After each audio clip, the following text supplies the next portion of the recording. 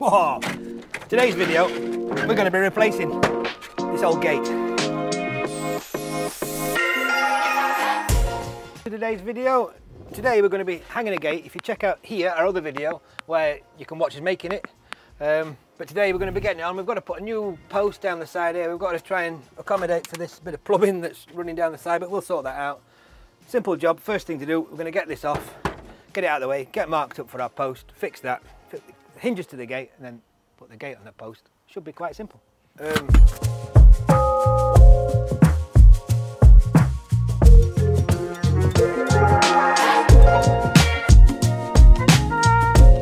opting here just to remove this with a crowbar and a hammer because they've used slotted screws and I just don't have the patience for undoing slotted screws.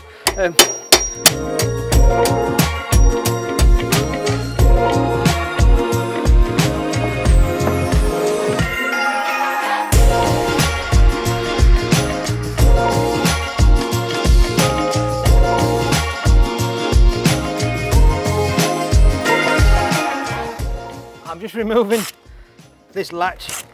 We did actually do a separate video of how to fit this latch, but that video's gone awry. But I'm just taking that off just so we can put this in because it's a little bit too long. It does want trimming back anyway.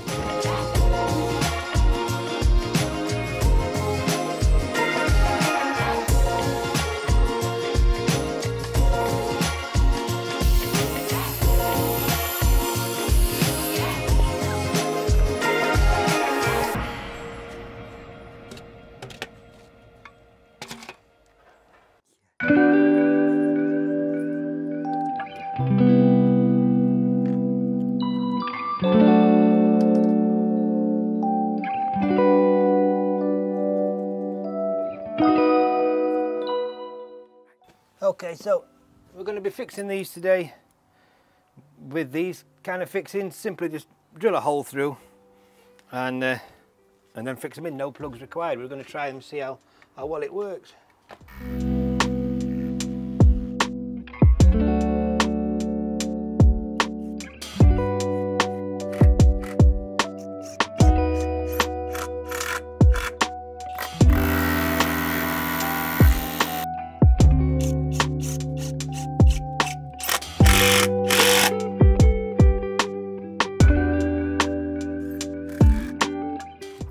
One, two, three, between one, two, three, between that one.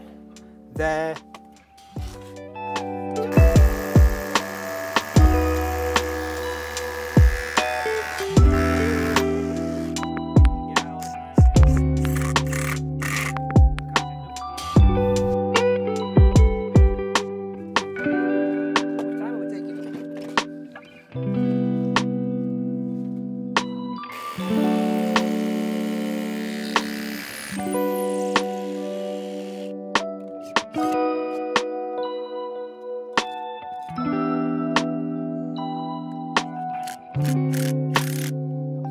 Right, so we've got our gate post on, we've got that plumbed in, we've got plenty of fixings in there.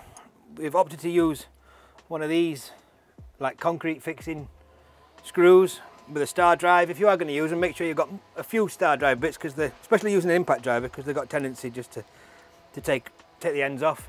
And it recommends using, for this one, a 7mm hole, but I went at 6.5mm hole just to make it so it's a little bit tighter when it grips on there. Now we're going to get the hinges on the gate and gate onto the post. Okay, so now we're just going to put our T hinges on. We've got three. Going to run one at the bottom, one at the middle, one at the top. We'll just fold the hinge around there to get our positioning. Make sure it's nice and square. I'll put a small pilot in. And our first. Ooh.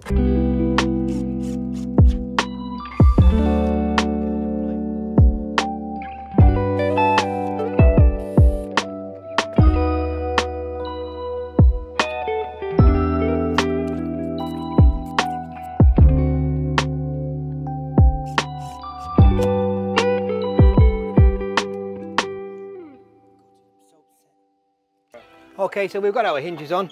Now we're going to fix the hinges to the posts. I put this bit of timber on the floor just to lift the gate up a little bit. When the hinges are on, we can move this out of the way and the gate won't be touching the floor. The gate won't be touching the ground, not the floor. And yeah, that's it. We just simply screw them on now.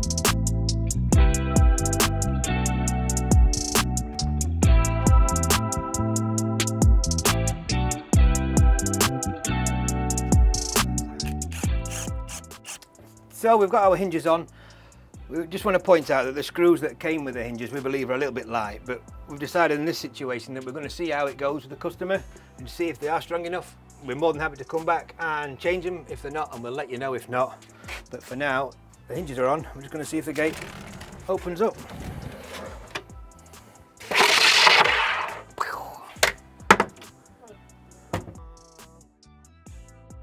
Okay, so we put this latch on back in the workshop, and we knew it when we put it on it'd be a bit too long, so now we're just going to trim it off so it's the right length.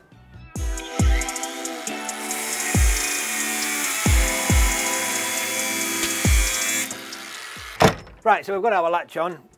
We would have liked to have a longer latch on there, but we couldn't go any longer with that because further of it hitting the fence, this fence could also blow in the wind and we don't want the gate getting stuck. So we made a little block there, screwed that to the fence and fixed it back to the this post as well, the concrete post, and that just latches just nice. We're going to find a bolt on here, so we're going to put it on that gate. Okay, so we found this bolt on the customer's gate and the one that back on here, so we're going to put it on.